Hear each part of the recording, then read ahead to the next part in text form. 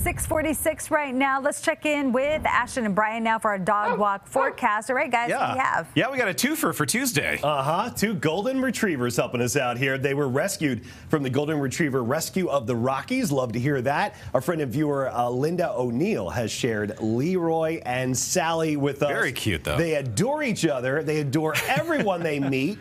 You can just tell that. Oh, you can tell. Oh, yeah, absolutely. Look at that. All right, so listen to this list. They love fresh snow, green grass, tennis balls, good food, long naps, daily playtime with friends, neighborhood walks, and more importantly than anything else, mountain adventures. So, it sounds like my Facebook profile.